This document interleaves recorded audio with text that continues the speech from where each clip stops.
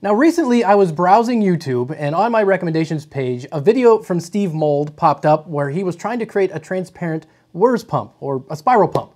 Now this caught my eye because I'd never heard of these types of water pumps before, even though I later learned that these have been around for a very long time. Now this video sent me down a rabbit hole of just researching these types of pumps because I knew that I wanted to try to build one, not just to see if I could, but I wanted to try to take one of these water pumps and run a custom water cooling loop, or at least cool a CPU.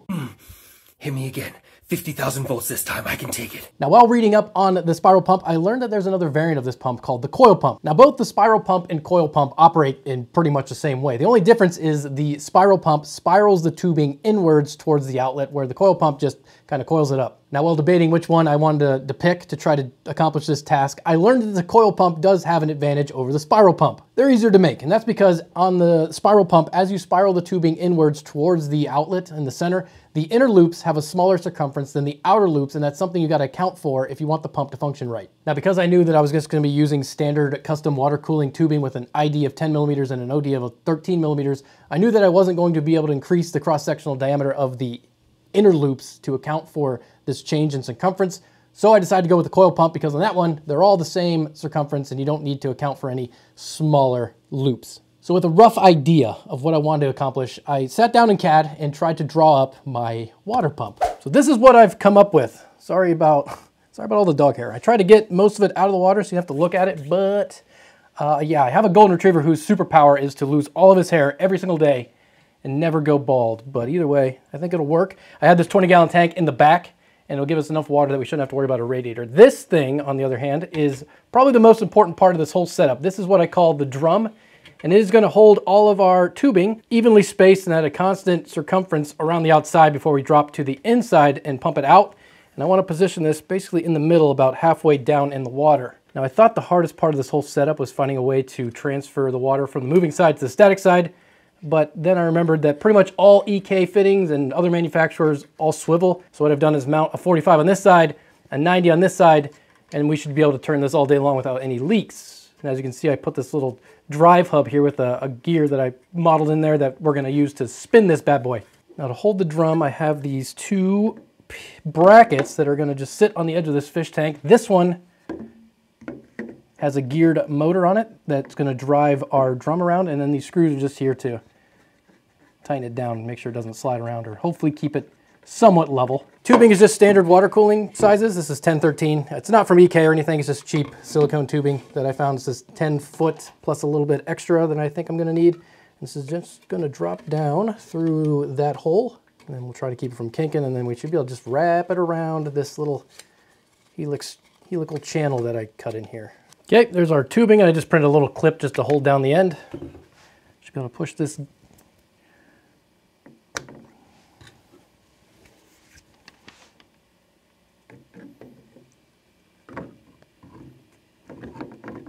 The drum itself just sits in this little V channel that I have on both sides. And now I got it positioned, I can just move the gear back out to engage it.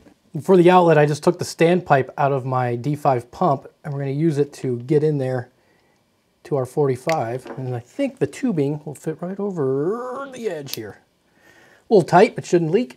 Now if we're successful, and when I turn this on, you should be able to see the water move its way through the tubings and then hopefully out of the end here.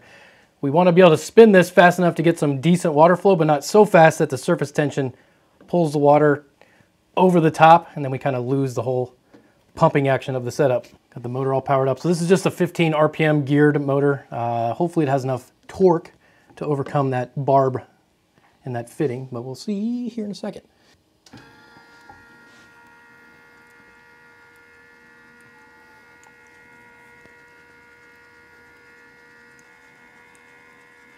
Should have put some more blue dye in it. This is like some simple EK dye. I was hoping you could see it better, but you can kind of see where the water is moving its way over. You can kind of coming down the tube now. Here we go.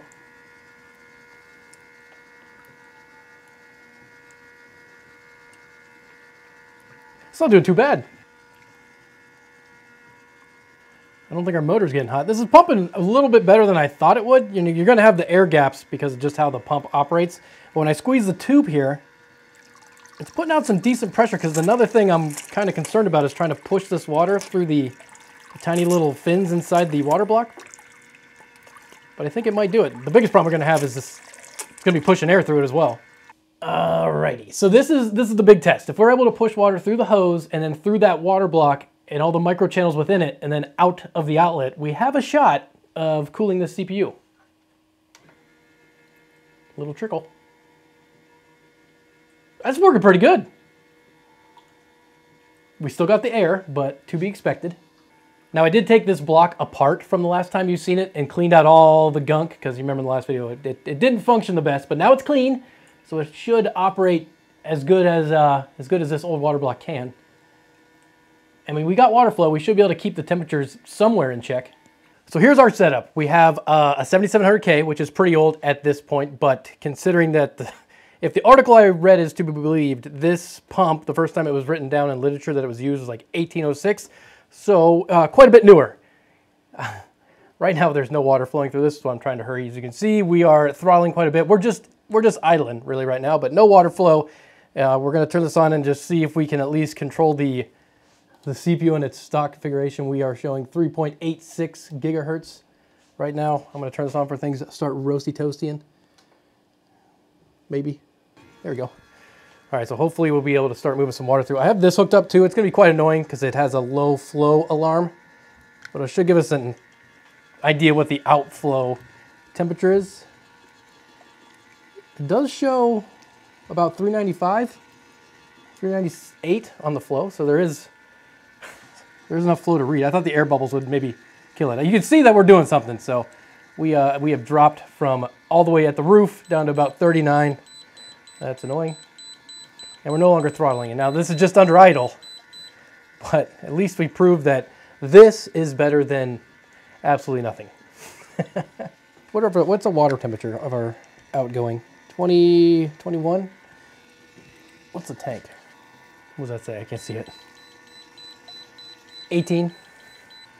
I mean, at this point, this is pretty much a success in my book. We are keeping a CPU alive at idle, but this pump, like I said, 1806 was the first time in literature that I read in the article that I seen that this was described, and here it is in 2023 cooling, well, an old CPU, but a CPU nonetheless. Now let's see if we can run a stress test.